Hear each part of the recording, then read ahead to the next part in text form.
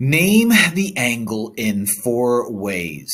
Okay, when you name an angle, you have to figure out what your vertex is first. Your vertex is where the two rays that create your angle meet. One of your angle names can be the angle F.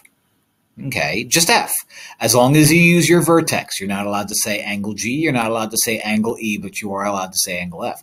Since it gives us that number here, I'm allowed to call it angle 4. Now, there's 2 other ways that you can name it. We include points G and E along with this.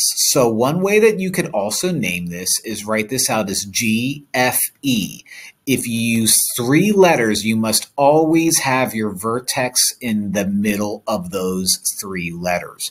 And if you're thinking, well, why did you start out with G? Couldn't we start out with E? Yup. As long as you put F in the middle, it doesn't really matter. So all 4 of these are ways that you can name this angle right here.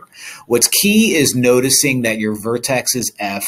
Everything is pretty much based off around it. We also had a number that works too.